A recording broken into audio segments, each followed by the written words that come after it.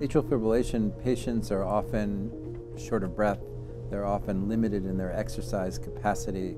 They're troubled by irregularity to their heart rhythm, creating palpitation, lightheadedness, pretty much their inability to carry out daily activities. Catheter ablation is a non-surgical procedure that allows us to identify the part of the heart muscle that's causing an arrhythmia. Once we identify that part of the muscle, it's usually small enough that we can eliminate the tissue that causes the electrical disturbance. We do it with a catheter, and we do it with either heat or freezing.